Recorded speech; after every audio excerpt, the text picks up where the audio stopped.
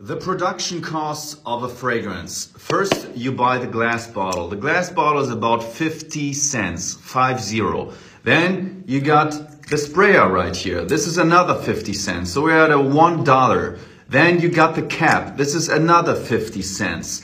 Then you got the box around it, which is another 50 cents. So you're at $2 now for this empty stuff. You need the juice inside. The juice is the most expensive one. It's about $3. So 3 plus 2 is $5. And then you pay for the whole packaging. So it must be filled and everything. So that's another $1. So about $6 in total, and you have a finished fragrance. But as you know, a Picasso painting or some other champagne is also very low in production, but it's not the actual value of it. So don't underestimate the actual value of a fragrance. Production cost of a fragrance.